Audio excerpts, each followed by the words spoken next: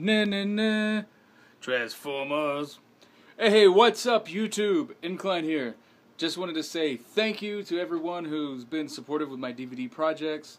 Right now, I decided to take a clip from my first one, the one that's talking about airbrushing, and I just put it out there on YouTube for free for everyone to, to watch. Hopefully, you can learn something. I know everyone has their own different takes and tricks and techniques, and I've learned from a lot of people and applied my own whatever. So yeah, please feel free to watch it, come back, check it out, and then most importantly, have fun. And yeah, never stop learning. Paint the world. So now let's get into mi amor. The airbrush. So again here, have the water eclipse. I've put some paint and reducer in here. There's another question. Oh, well, how much do I reduce it? Well, it's usually good. Look on the bottle and figure it out. If your airbrush is spitting chunks, you'll notice there's a lot with white or paint that has a lot of pigment. It needs to be reduced a little more. Depending on which brand you use, follow the instructions, and then always play around with it. Then depending on your air pressure of your compressor, it's one of these, the trial by errors, because there's rules, but there's not concrete rules. And as an artist, I would suggest you push your limits, you make mistakes, and you learn what works best for you. So now let's demonstrate with this. I have it reduced about 1:1 for really thin multiple coats. Let's check out what this can do. So I'm sure you're wondering how I got to this point. Well, as you saw in that little brief intro, there's tricks and techniques to this. Now let's take an in-depth look at exactly how the airbrush works and how to accomplish these tricks and techniques. Alright crew, welcome back. So as you can see behind me, I have a piece of paper laid out. What we're going to discuss: fades, spray patterns in the coverage, line width, and dagger strokes. All of these will be very important to build your foundation for airbrushing. Just like with everything else in life, if you don't have a good solid foundation, the top's going to crumble. So if you can't grasp the foundations of airbrushing, you're not going to be able to progress. And a few things to keep in mind: remember, be patient, enjoy, just relax doing it. Know that you'll get it eventually. Don't be frustrated. If it gets too frustrating for you, set it down, walk away. Just remember, this should be very enjoyable. So let's go ahead and talk about the first thing, which is going to be essential for learning how to manipulate the spray patterns. And then we're going to discuss why it's doing what it does. First things first, let's talk about line width. This is going to be very important to learn how to control when just learning how to control the airbrush. The double action. Remember, pushing down for air and back for paint. So the principle of this, how it works, is the further you pull it back, the more paint's going to come out. So, whoa, what happened there? Well, the more paint that is released when you're pushing down, the more paint that's released as you're pushing down for the air and pulling back for the paint, the further you need to be away.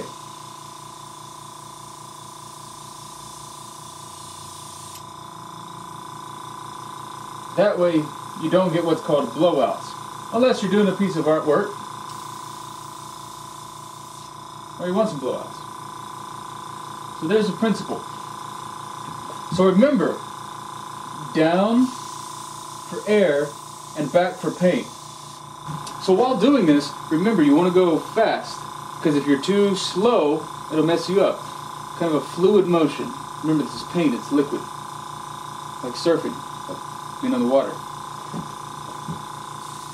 So as you watch, I'm going to do a larger line, which will mean that I need to move slower and have the airbrush back further, but I don't but I do not need to be jerky.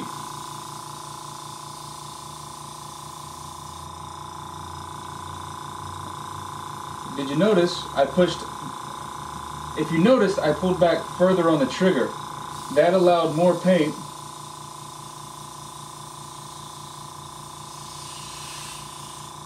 to come out. Now as you get closer, remember pushing down for air constantly, you're just going to slightly pull back a little further, or you're going to keep the trigger down and not press back as far. You want to move in a little closer for thinner lines. And you want to find a good area space to work in that's comfortable for you. Usually this is the zone. Right here, trying to keep all the space for everyone to see this. You know, not exactly where I need to be. So back to the line. Remember, the further you pull back for paint, the further you need to be back from the line.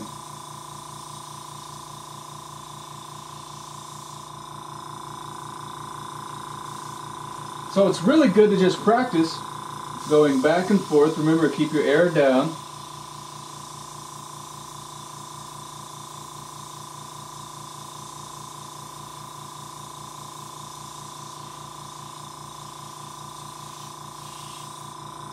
So remember, for thinner lines, push down for air and do not pull back as far on the trigger, and be closer to the paper.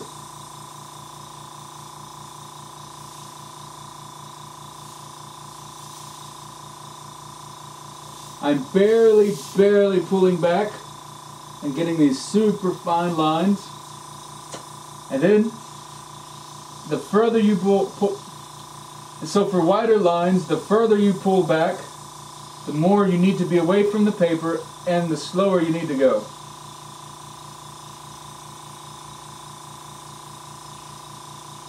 If you don't go slow enough and you're too fast while you're farther back, you'll get splotchy. So a good way to practice, as you can see here, a couple of ways to do it. Start skinny, move back and forth, and eventually get your lines bigger. Or go from big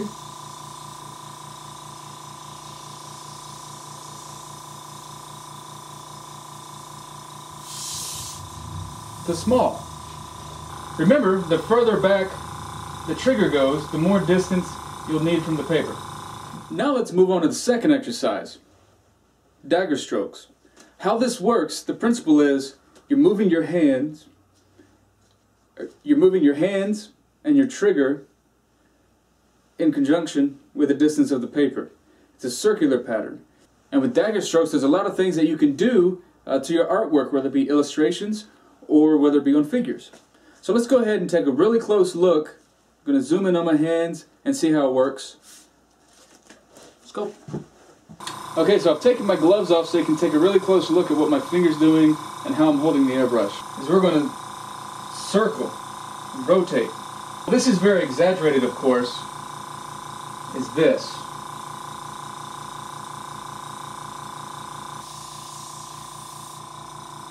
What we're going to do is you're going to start out heavy and pull down, basically, like a dagger.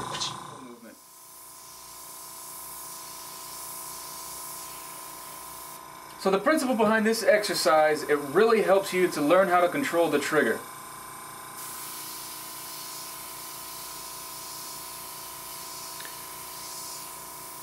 So we're going to start out large, farther away from the paper, with the trigger back further, allowing more paint. And as we get closer, we're going to push the trigger in, which will obviously make the line thinner and reduce the amount of paint. So this technique really helps you learn control on the amount of paint coming out.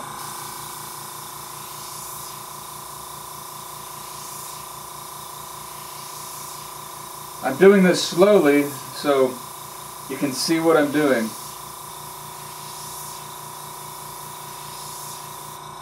And as you can see, when you go too slow, it gets a little crooked. Your muscles start acting up, get crazy. So you can also do this backwards, upside down.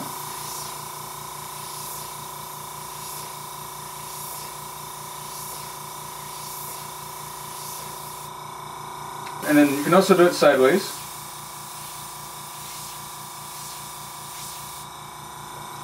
So you might be curious, okay, well what can be done with this? Well, you could do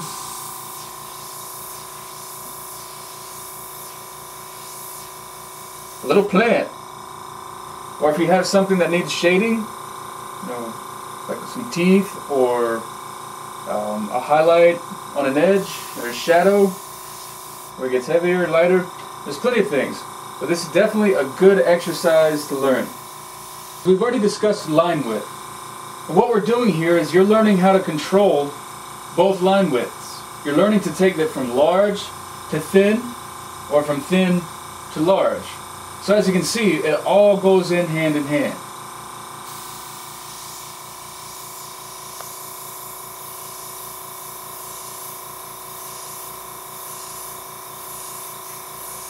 So now that we've done dagger strokes and we've done line width, now let's move on to shading. The principle behind shading is line width, line control.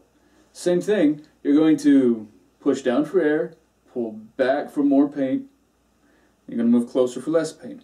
So the principle behind shading, no big secret, you just learn how to spray less and less paint as you move up, or more depending on the way your shadow's going. So enough talking, let's get to spraying. So what I'm going to do here is work on shading this edge.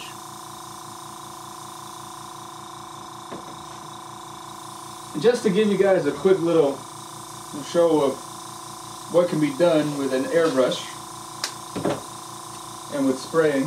So what I've done here is I've laid a nice, crisp, hard edge, which is going to make the shadow effect look much more real.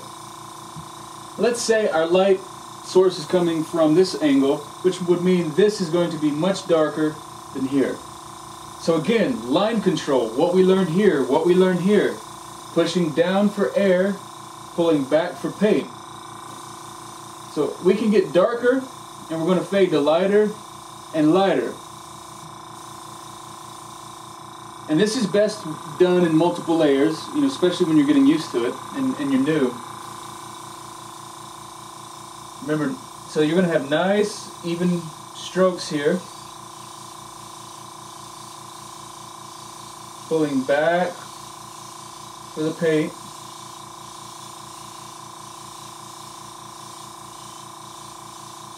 So as you can see, I'm getting closer as I want the area to be darker, and I'm getting further away as I want it to be lighter. It's just slight, but it's there.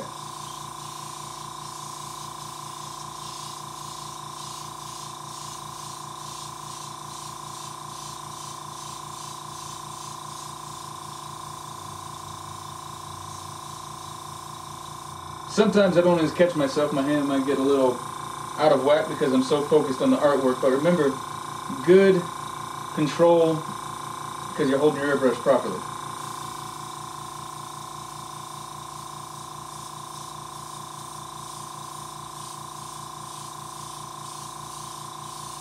Nice, even patterns, about a 75% overlay,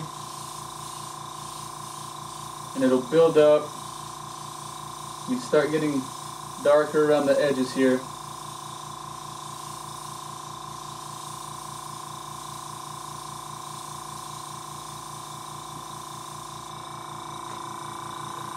So all of that is just line width control, moving on up, moving on up. You can get a lot more solid, a lot less subtle, or a lot more subtle.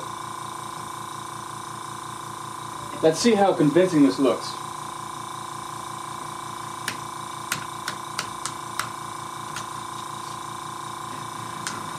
Ah, what is this? That is called overspray. I was hoping to do that. You'll notice as you get farther away from your painting, your paint's going to move across the surface. So therefore, when you have your tape here and it stops there, paint's going to fall on that. So that can present a problem when you're trying to keep a certain color on a certain area. So how do you fix overspray? Well, you have to respray the area that you just messed up. That's why it's good to always check Make sure you mask properly, because if not, it becomes a headache. We all do it. I know you're probably thinking, oh, that fade, yeah, that's all well and good, but how can I practice? I'm going to show you a very simple way to practice it. Okay, so we're going to get some tape. Basically, think of a really beautiful sunset, except opposite. That's helpful, right?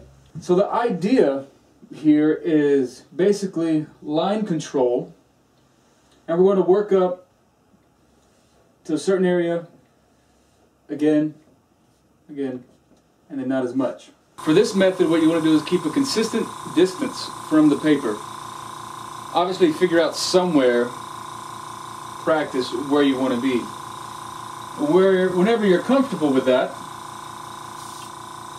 go ahead and start spraying. Now we come up a little bit further. Multiple light passes. Again, about the same amount of paint.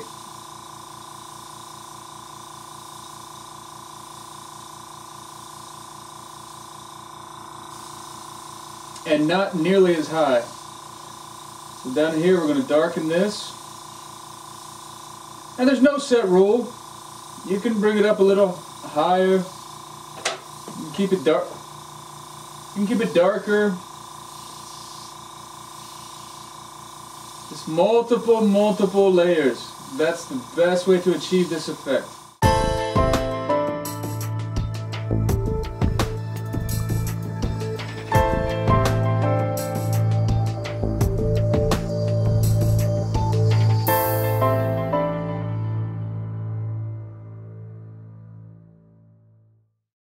Okay, so next, let's focus on changing color. I'm going to put some of the purple pearl. This is the acrylic base in my airbrush.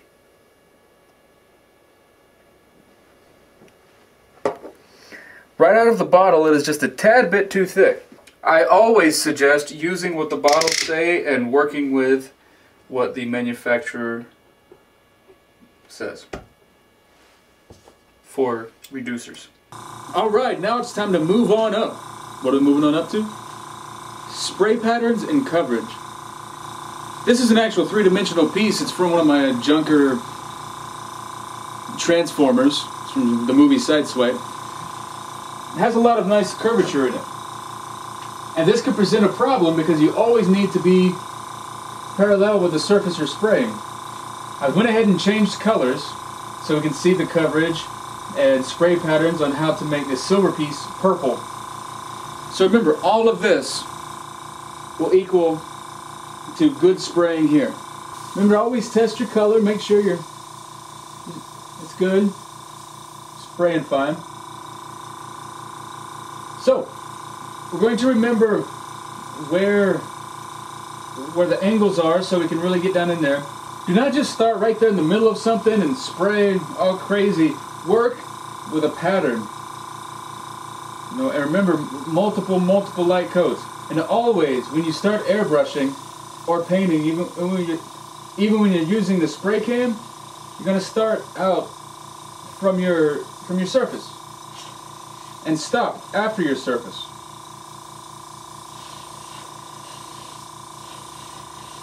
As we're doing it, focusing on the curvature of the body.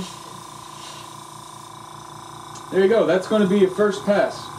I'm not pushing anything, I'm not going to try and make it be more covered than it should be. Like I said earlier, slow, multiple passes. This helps it be as smooth as possible. Here we go again with the next pass. Let it sit. You can keep the air flowing out of your airbrush. This helps move air across the surface, which helps it dry. So I'm keeping it a good 6-7 inches away from the body panel.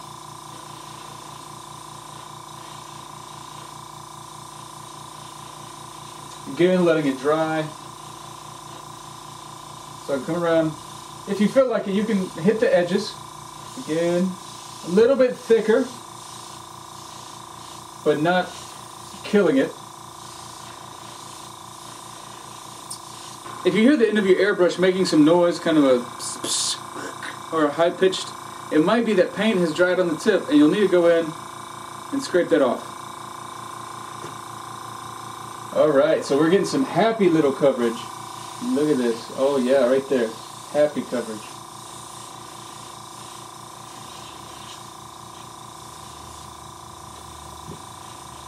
Again, just letting it move right across the surface. The air picks up all the chemicals that need to be removed, or all the vapor that needs to be removed.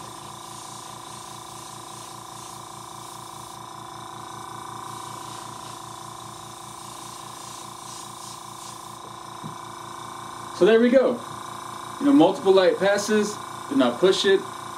Once you learn how to work with your paint and put it on the surface, it builds up a nice, smooth automotive.